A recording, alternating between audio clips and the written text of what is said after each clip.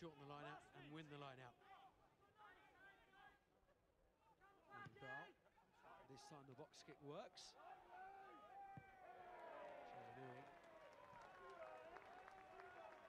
Doesn't judge that one correctly. There's a slight blustery wind coming and going. Yeah, it was a terrific kick from the young number 9, and just gave himself an extra yard to get the kick away. But Drayuni shouldn't really have let it bounce. He wasn't going to make the same mistake twice, was he? Made sure that time with the scrum half, of course. Dorian goes straight through the tackle of Purdy. Here's Bedford. It's Howard. Ever closer to that line. It's Walsh now. Bedford dive, and they score. And it's Venendal. They do have the first try of the evening. Well, when you get your chance, you've got to take it. And that's exactly what Bedford did there. Tremendous running and kept the ball alive, and just broke the defence to such an extent that they just struggled to be players around the breakdown. And Venendal just going in for the try, but the damage was done by the fly half Dorian. A great offload, and here we see good composure. The big Mike Howard, he kept the ball, and just nobody at home.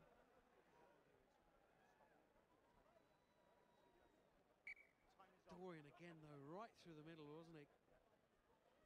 Well, it just shows you how comfortable, you know, these players are on the ball. On most occasions, look at this now. Was it a forward pass? See the line on the pitch. And I think that is a little, maybe half yard, just drifted forward, but it was right in front of the touch judge. Good view of it, let it go. And Bedford, they rode their luck and came away. And it's the young man, Darryl Venendal, for them to be 20-year-old from Oakham School, who scores the 5-pointer. 11-6 the score now. Well, the youngster has scored the try, and they'll be looking to the experience now to convert it and get those 2 extra points, which might be vital at the end of this game. There's it.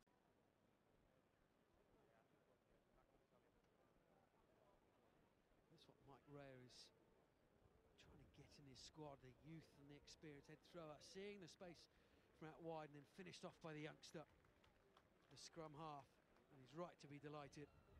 And for all the skillful play, what you're also seeing around the ball are blue bodies. You know, there's real hunger and work rate from their players.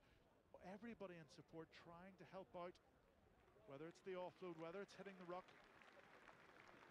Certainly they've worked very, very hard and very well for each other.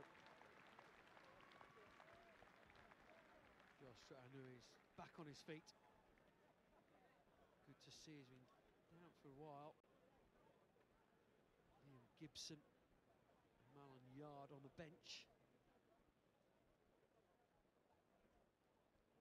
Well, I think Phil Greening and Mike Friday beside him there might have an edge of concern, because their pack in particular have been pinned back deep in there. 22. Bedford have played the territory, but they've also kept true to their principles. They've counter-attacked when it's been on.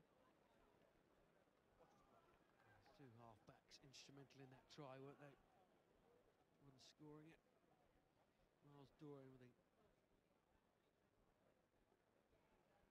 break through the middle.